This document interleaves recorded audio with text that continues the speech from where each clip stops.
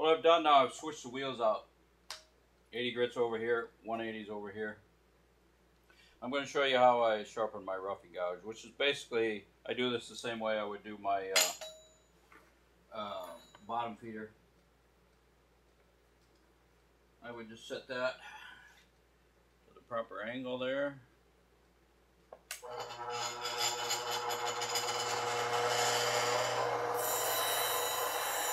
Now this is at 3450.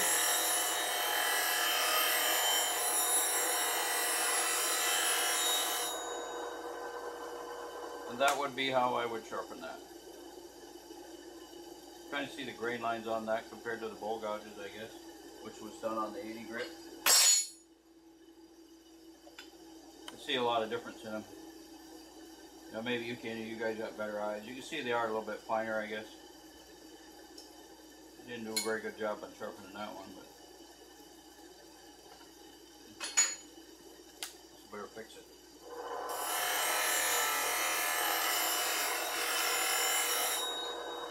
There, that looks better. Okay, so now I'm going to switch to platform, and I'm going to sharpen some of my other tools. One thing I didn't cover, well, I'll cover it when I get there.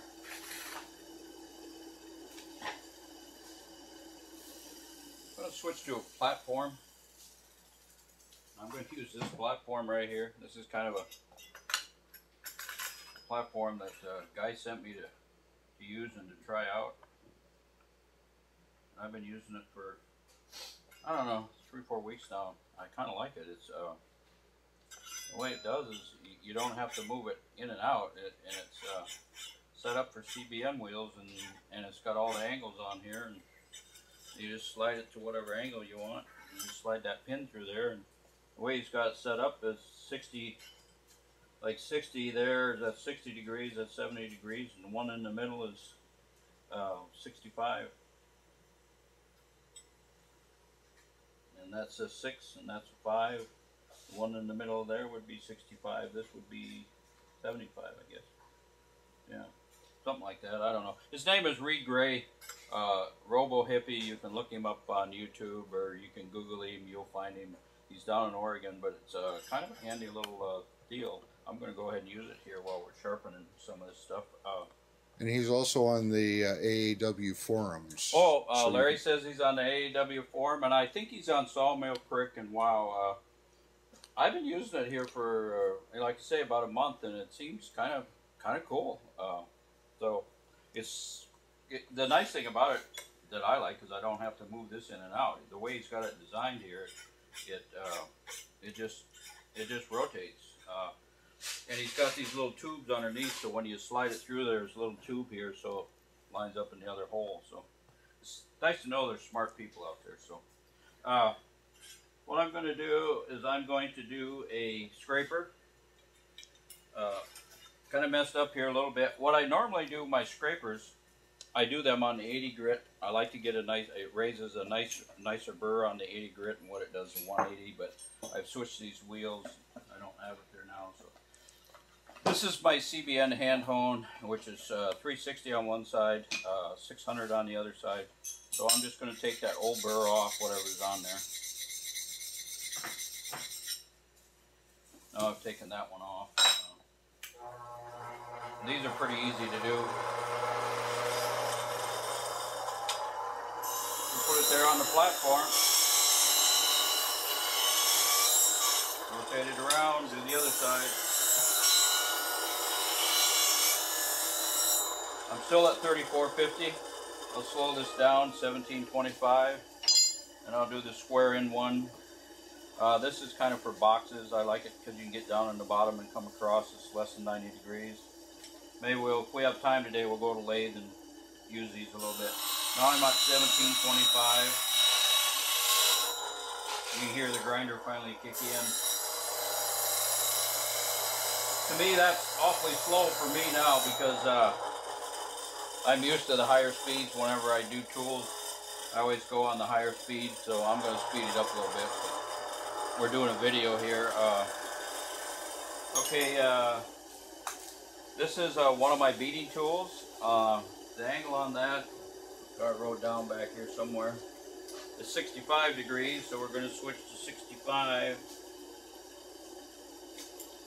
which should be right there. If I read that right. The way I'm going to sharpen this, I'm just going to hold the flute up and go back and forth just like this. And that's how I would sharpen one of my beading tools. That's the 3/16. This is the 1/8.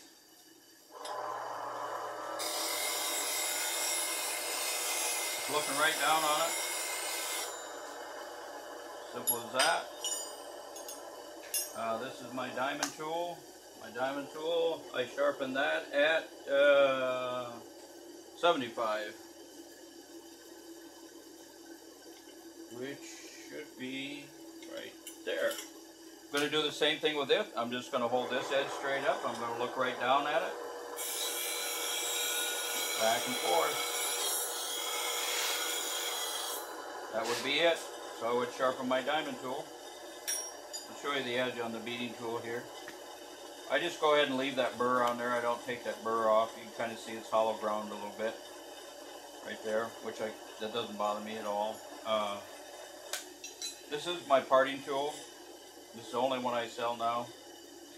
Let's see, what do I sharpen that at? Got this wrote down here. I can't read it. Parting tool is at 60 degrees. The deal with this parting tool is what I've done is I've tapered this shaft here so it's skinnier at the top than what it is down here at the bottom. So when you're parting in with this, it's kind of nice because it doesn't bind up. All you got is this lower edge, and it doesn't bind up hardly at all. We'll go to the lathe if we have time today, and I'll show you how to use this. It's used in this position with the thick part of the tool down. What you're going to do is get it against the wood and just raise the handle and follow it right in. It's kind of like a duck's neck. It's kind of a curve like that. To sharpen it, you can do this.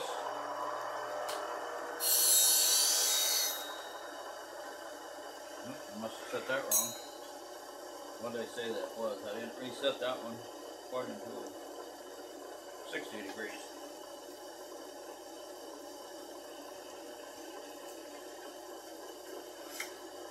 So I'm just going to go back and forth like this to sharpen it.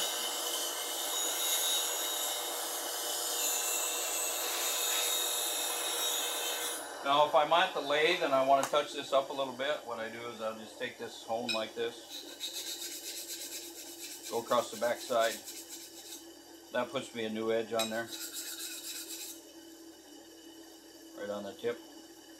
So that's how I would sharpen that. Okay, it's my skew. I make two. Make this little one and a bigger one. I'll show you how I sharpen the big one, or the small one, excuse me. 35. So I'd be right about there. What I'm going to do is the same thing, do one side at a time. I'm just going to hold my hand here like this and rotate it.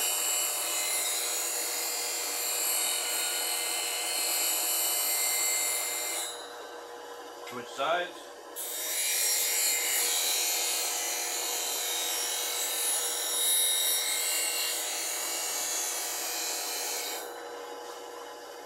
Switch sides again.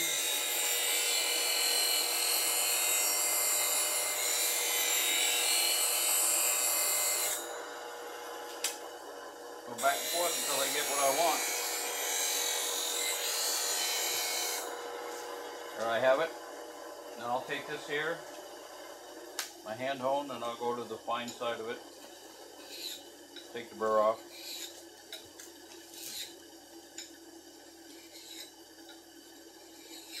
Can you? Yeah. Larry always wants me to get in these contorted positions here. And that would be how I would sharpen my skew. Now, if you want to get a finer edge on this, you can go to a Waterstone. You can go up to 6,000, 10,000, whatever you want to. But that's usually enough for me to make a reasonable cut with a skew. Spindle gouges, I probably should cover that too. We haven't done that. This is my 3/8 spindle gouge. Detail gouge, what I would call a detail gouge, which is basically to let you get into really, really tight places. When I do my finials, this is what I use, is these spindle gouges ground with a really long angle on here, about 35 degrees I think it is. I'll set up and show you how I do that. When it comes to sharpening, it's just like turning. You're going to have to practice. And a lot of these movements that I showed you today, I don't know what you're doing or what you're using, but you can also practice a lot of those movements with the grinder shut off. You know, practice them without grinding away your tool and see what you get. So spindle gouges, what I do is I come back here to whatever that 1, 2, 3, 4.5 notches, which is going to give me about 35 degrees. As far as this setting here, I'm going to leave it the same. I'm not going to change it because this is what I wanted on my wings, was what the setting I had here. So I'm going to go to the same stick out, which is right there.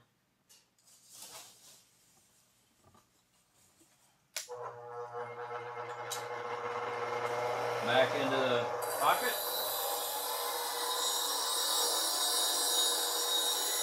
I'm going to do the same thing. One half, then the other.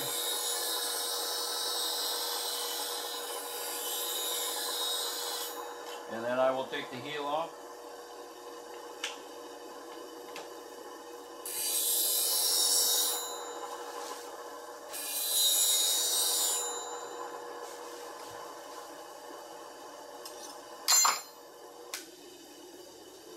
And that would be how I would sharpen a spindle gouge.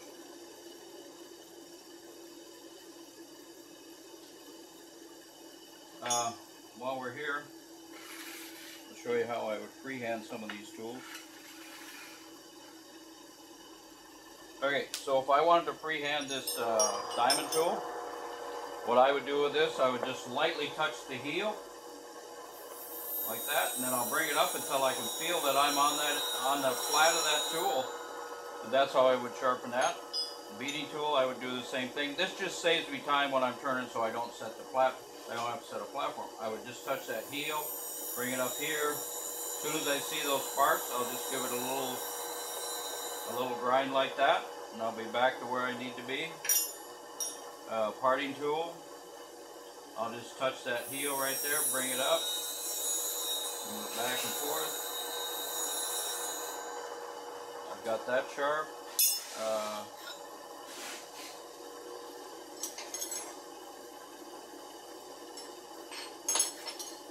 I'll freehand a couple spindle gouges here, the way I do it. I'll do it the same way as I did before. I'll just look right at that edge. I'll do that half. Take off the heel. Do the other half.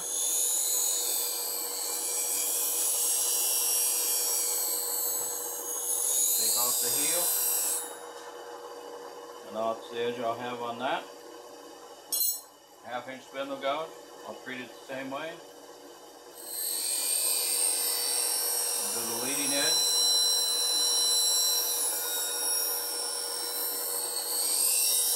Take off the heel. Bigger gouge, so I'll make one more pass. Put right here. Do the leading edge. Take off the heel. And take off the heel. You're going to see a bunch of little facets on there. Trust me, they don't bother me a bit. They don't interfere in anything I'm doing. The thing that does change when you do a freehand like you see me do here is I don't wind up with a hollow grind. I wind up with a convex grind, I guess you would call that, rather than a concave grind. What that does is when I'm turning, I can come up on this edge, and I don't have a quick because I don't come off a hollow grind. I just come up and I'm just steering off this little tiny edge right here, this little bevel here. I kind of like that. It kind of turns them into a sports car. They're really responsive when you just have that little tiny bevel there on the end. Not for everybody, but that's what I do. So I think that pretty much covers everything that I have. Oh, I didn't miss one thing. I'll go back to the platform. People ask me about my widget, and I'll show you what that is.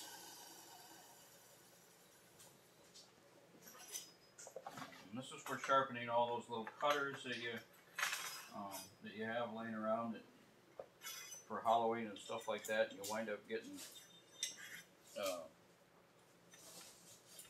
some sort of a manicure on your fingernails or something. This is my sharpening widget. And the way this is designed, it has these slots cut in the inside for the little 3/16 cutters that people use in their hollowing tools. And then I have this thumb screw here.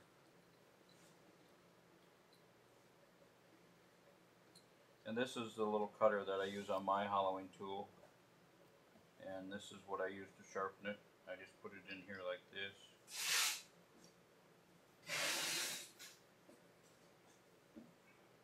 Pull it on the platform.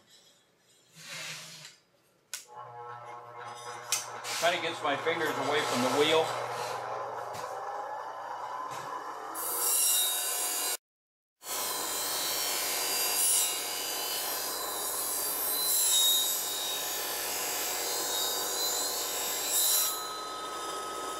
And that's how I use it. You can sharpen all kinds of different cutters in there. When I ship it to you, I ship it with a couple washers back here. You can take this washer off, put it back here, and then this makes this thing bigger if you want to do a 1/4-inch cutter or something. Makes it thicker out here, or gives you more dimension there. So that's how that works. One other thing, I always get, I probably should talk about that a little bit, which I didn't in the other part, is there's a lot of people out there that use carbide cutters. This is a piece of carbide. This is non-magnetic. CBN is designed for magnetic or ferrous metal material. In other words, anything that'll grab with a magnet. Diamonds are made for non-magnetic material. This is carbide, it won't grab it. Diamonds are made for non-magnetic, for like glass, ceramics, pottery, carbide. So people want to know if they can touch up their little carbide cutters on here. Yes, you can. I'll show you kind of how it grinds. It's not something you want to do, reshape a whole piece of carbide. Find a little corner here. You see that corner there? You think it's been ground any? You can see it does grind it pretty aggressively. What they aren't designed to be used in industrial use, where you're going to use them 8, 10, 12 hours a day. If you want to grind carbide, then they'll have liquid cooling on them, and they'll use diamond. But if you want to touch up your little carbide tools on here, you can go ahead and do that. Just don't do a whole lot of it. Alright, I think that covers sharpening.